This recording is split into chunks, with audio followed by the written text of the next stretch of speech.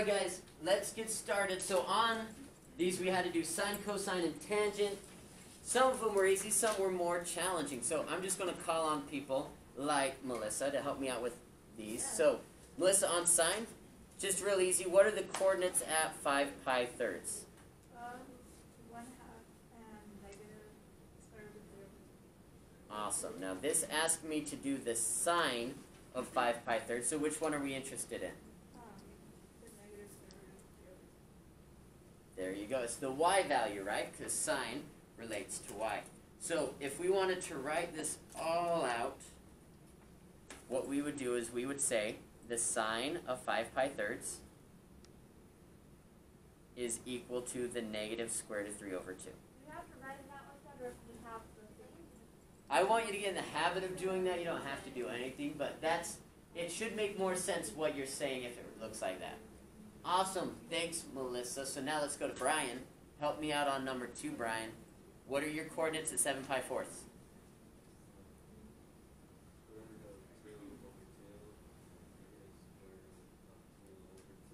Awesome. Now what are we doing here? Doing cosine, which value do we want to get? The x. So this one, I would say, the cosine of 7 pi fourths is a positive square root of 2 over 2. Do you guys agree with both of these so far? Sure. I thought negative square root of 2 over 2. Oh, so check, are you doing 5 pi thirds or are you doing 7 pi fourths? Wait, are we supposed to look for the 5? Yeah, so on your unit circle at 5 pi thirds, it should be 1/2 a negative square root of 2 over 2. If you're getting square root of 2 over 2, that means you're looking at 7 pi fourths, which means maybe when you're filling it out, you put something in the wrong space. So maybe we'll check that after we get through this warm-up. Can I just see it real quick? So these ones here, yeah. So 5. So this is 5 pi thirds, not 5 pi thirds. That's it. So just change that one. The rest looks good. All right, so let's go to tangent on number 3. Who's feeling confident that wants to talk about tangent? Mindy, she wasn't even here. Well, So- this one actually, I know this tangent.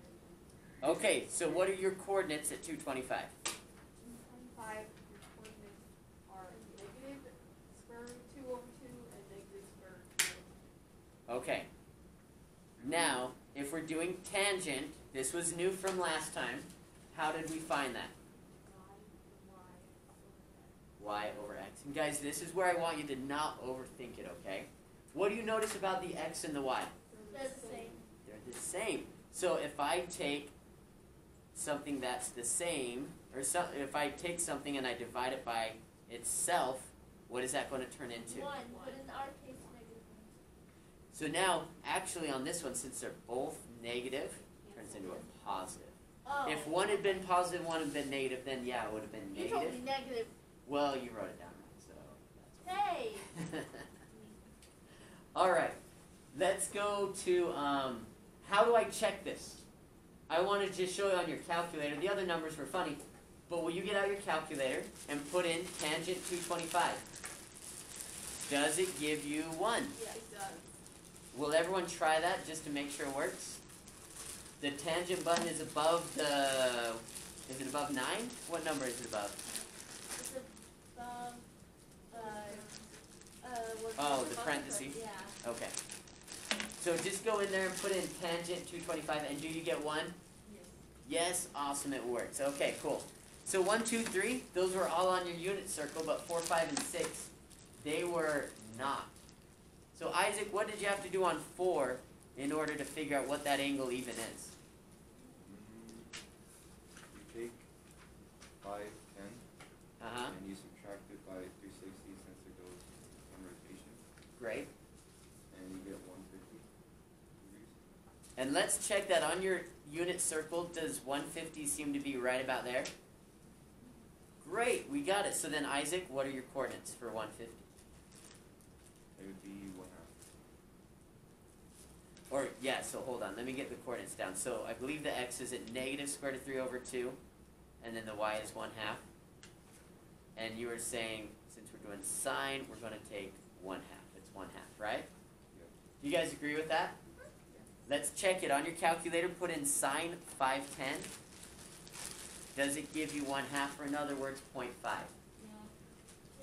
Nice. Isn't it fun when it works and you can check it? I think that's great. Hey, I want to skip 5 for now. Let's go to 6. Is there anyone who wants to volunteer as tribute for 6? Go ahead, Eleanor. So if the tangent of 200 says what we're not going clockwise, we're going counterclockwise. We want to go counterclockwise. Yes. Yeah, we want that one. Yep. So the 2 for 210, the 2 the cosine and sine you get is -3 squared halves and 1/2. All right, so we'll call that the negative square root of 3 Yeah. halves and then 1/2. Now, question, what angle are you looking at? How did you know that negative 210 would be right there? How could we get a coterminal angle on our unit circle? Let's just add 360, which is going to give us 150. And those are the coordinates at 150, right? Oh, we have to change flip. All right, so let's do that. So we're doing tangent, so that's y over x. So I'm going to write that as 1/2 divided by negative square root of 3 over 2.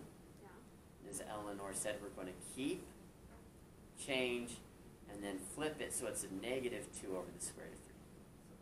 What happened from there, Eleanor? The 2's cancel each other out. Uh-huh. We have 1 over 3. Good, but we're going to keep that negative with it. Negative 1 over the square root of 3. And what's the issue there, guys? We don't like the square root on the bottom. We don't like square roots in the denominator. So what do I have to do? You have to multiply by the reciprocal. There you go. Multiply by itself, or in other words, Oh. square that. Not the reciprocal. So that's going to give me a negative square root of 3 in the numerator. And in the denominator, what's the square root of 3 times the square root of 3? 9. Square root of 9, which is 3. So the tangent of negative 210 is going to be negative square root of 3 over 3. Now this is where people start to ask, they're like, well, how do I check that on my calculator? I like doing that. This is really kind of like, if you put this in your calculator, it'd be ugly. So here's what I want you to do. Put in tangent of negative 210 and push enter, and it should be an ugly decimal. Yeah. Did it give you an ugly decimal? 7, Yes. 5, 7, 7. Now, I want you to put in negative square root of 3 and then divide it by 3, and it should give you the same ugly decimal. Or if you wanted to make it easier, just do negative 1 over the square root of 3 since it's the same thing. And then you're going to compare that with when you did tangent. Do you get the same ugly decimal?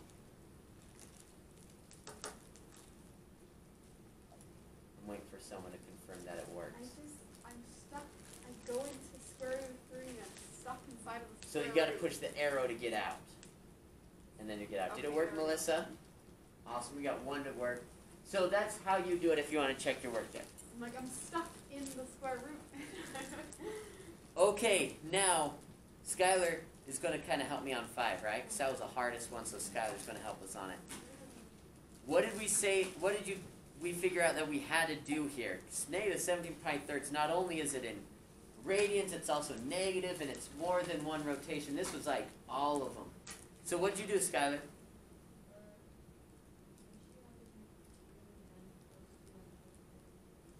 Yeah, so if we have a negative, we need to add on rotations. Okay? So not only was this negative, but it went more than one. How many complete revolutions did it do? 2. It did 2. So if I look at this, I have to do 1 rotation for its negative, and then 2 rotations for the complete revolutions. That's 3 rotations. Now, since this is in radians, what is 1 rotation in radians? 2 pi. 2 pi. So then what's 2 rotations? 4 pi. 4 pi. So what's 3 rotations? 6 pi. So what I need to do here is I need to add 6 pi to this. However, It doesn't work out yet because what's the rule of adding fractions, guys? So they have the Same denominator. And right now, one's is 3, one's a 1. So what should I change that 1 to be? Multiply it by, you can multiply it by 3 and then you put it at the bottom. Good. And if I multiply 3 on the bottom, 3 on the top, so this gives me negative 17 pi thirds plus 6 times 3 is 18 pi thirds. So you get negative 1. Oh no, positive 1. Positive 1, yeah. 1/3. You get 1/3. So our coterminal angle here is 1 pi third. So look at your unit circle. Does this appear to be at the right spot for pi thirds? Yes. Okay, awesome. Skylar, come back to you at pi thirds. What are your coordinates?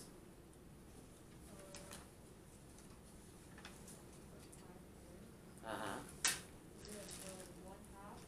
Yep.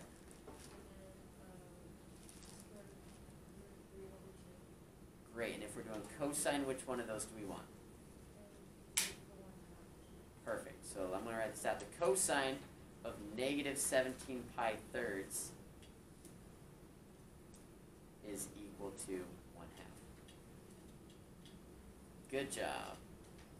Actually, I'm not going to circle that because I didn't circle the other. Now, here's a question. What if I wanted to check this on my calculator? The problem is this is in radians. What would you have to change on your calculator in order to put that in? You change your mode. Does everyone know how to change their mode? Maybe. Look by the blue second button, and you see the button that says mode? And then if you go down a couple options, it'll give you 2 options, radians or degrees. I prefer it to be in degrees because that's what we use a lot.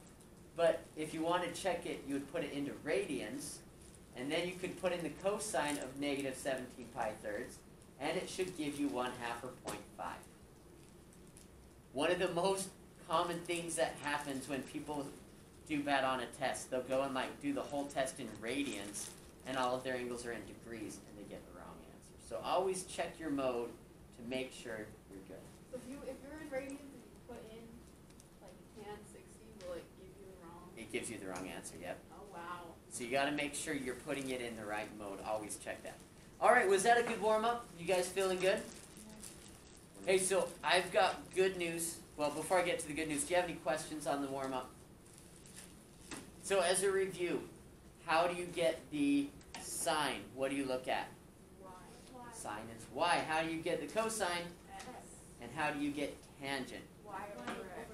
Y over x. Good job. Oh no, x over y. No, it's y over x. I have x over y. All right, change that. Because, yeah, tangent, if we think about SOHCAHTOA, what does tangent use? The opposite and adjacent. Opposite and adjacent. Now, if we look at a triangle on the unit circle, the opposite side is your y value, and the adjacent side is your x value. And what we're going to use later on is that the y represents sine, and the x represents cosine. So tangent is sine divided by cosine. I think I heard that.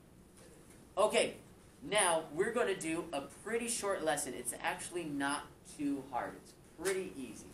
So will you do me a favor and get out the notes that starts like this. It says, today's objectives, I can determine which angle produces certain trig ratio. Yeah, or you look at today's page. Now, I'm going to explain this. Did you hear that shock? That was pretty good. Yeah, it is. Static electricity was pretty strong. Okay, when we've been looking at your unit circle, what we've been saying before is I'll give you an angle like 135. And I'll say, hey, what is the sine of it? And you would say, oh, well, let's look at the y value. This is a positive square root of 2 over 2. And I'd say, what's the cosine? And you'd say, oh, that's the x value. That's a negative square root of 2 over 2. And then I'd say, what's a tangent? And you divide them, y over x, and you get negative 1. That's what we've been doing, right?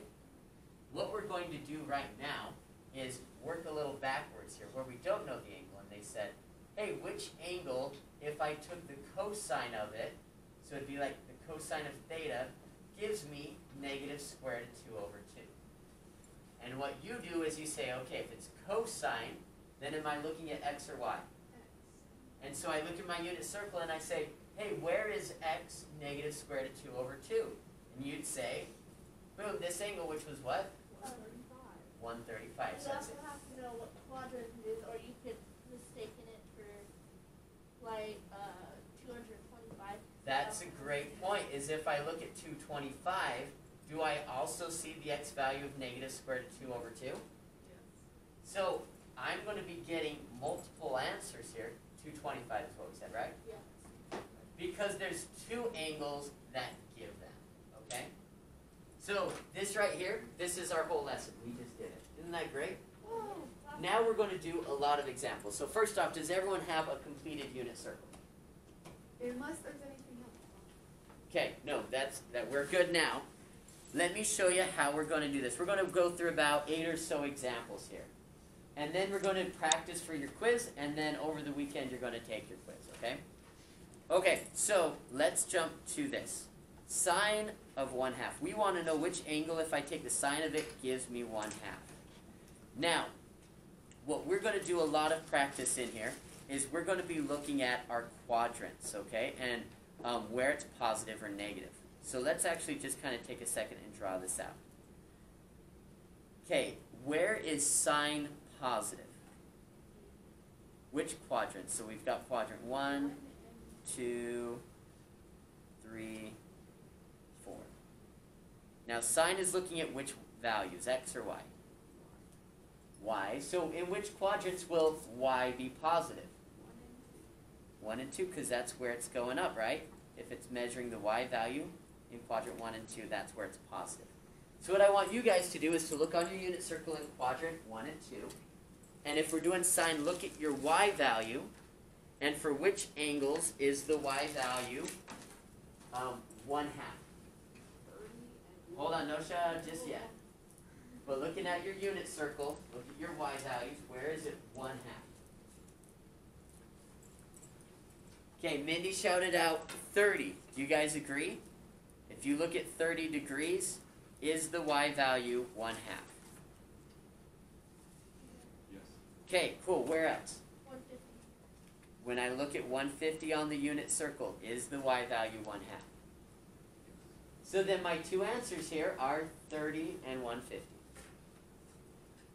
Cool, cool? Looking for always more than one answer? Always look for more than one, but sometimes it's only going to be one. Like if we're doing we'll see some examples, okay? We'll get there. But a lot of times with sine and cosine, you're going to see two.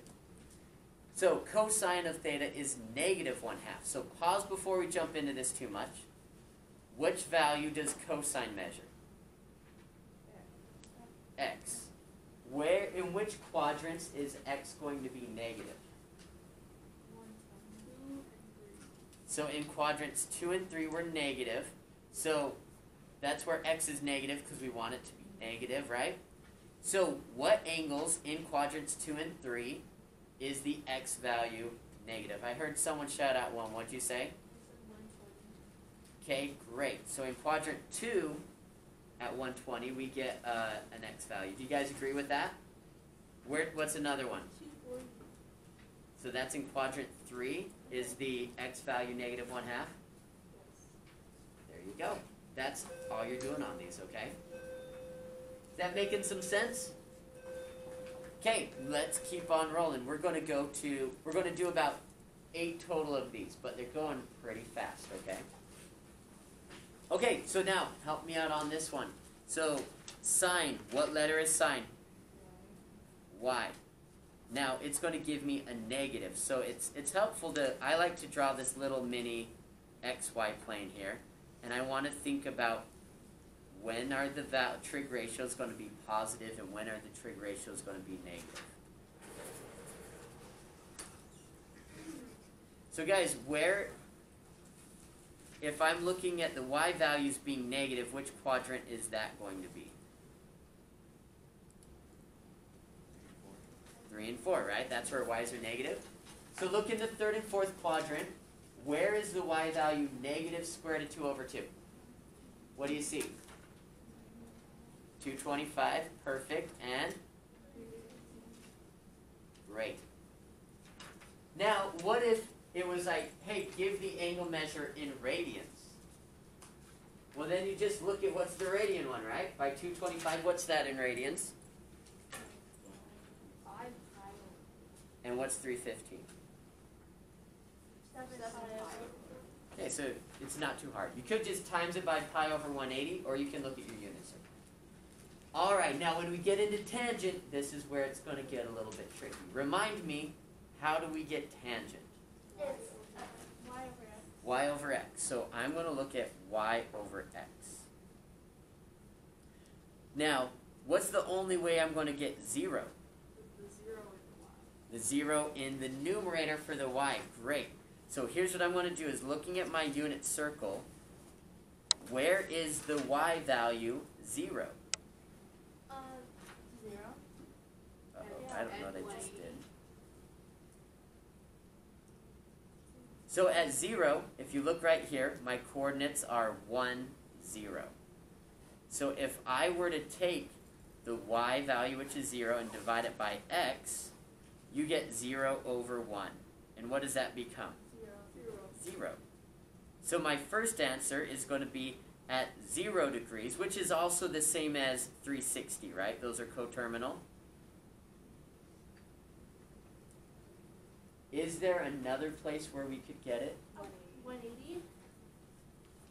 180. Let's look at 180. The coordinates at 180 are negative 1 and 0. And if I do 0 over negative 1, what is that going to become?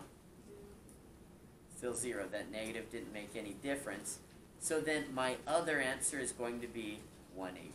So like 90 degrees and 7 degrees just have like both breaking tangents. Yep, exactly. Hey, let's actually look at that for a second, okay? Someone might say, well, let's look at 90 degrees. I have 0, 1. But guys, remember, we talked about this last time. What is 1 divided by 0? And for that matter, anything divided by 0. Error. Undefined. That's what it's going to say. And that's actually going to be on your practice. It'll say, hey, find it so that tangent is undefined. And that means you're dividing by 0, which means, hey, you're probably going to look at like 90 or 270, okay? Okay, how are you feeling about this? I'm feeling like there's some pretty patterns in this. Yep, there's plenty of patterns. Okay, here's what I want you to do is there's two more pages here. There's sine of 0, cosine of square root of 2 over 2, cosine gives you negative square root of 3 over 2, and tangent gives you negative 1. So there's 4 problems here, and I want you to take about 2 or 3 minutes or so, and I want you to try these with your buddy, okay? Try to get those 4, and then we'll review and see how you did.